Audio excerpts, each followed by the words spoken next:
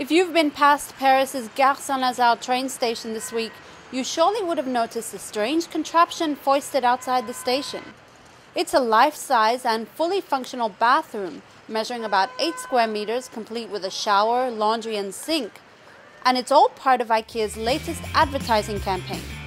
A 3D campaign that aims to sympathize with Parisians living in small, cramped apartments, but also to show them a stylish way of optimizing these small spaces.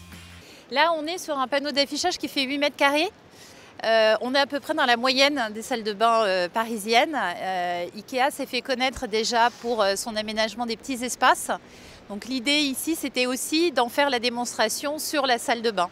Et que même en ayant une salle de bain plus proche d'un placard, on arrivait à en faire un espace de bien-être agréable et confortable.